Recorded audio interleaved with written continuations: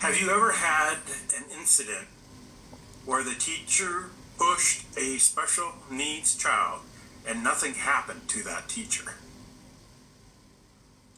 So I've been doing this for 28 years. When I'm involved, something is going to happen.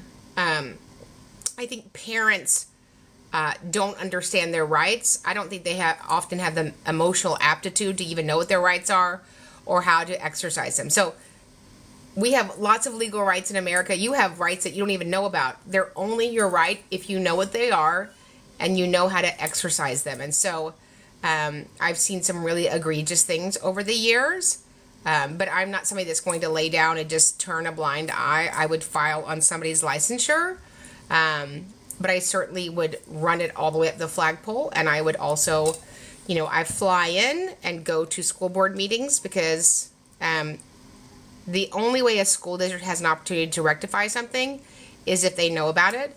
And most school districts are monster school districts. There's 20, 30, 50, 100,000 kids. And even so something awful happened to your child, people really don't know what happened unless somebody brings a voice to it. And I know that's hard for people, but that's what I and my partners do.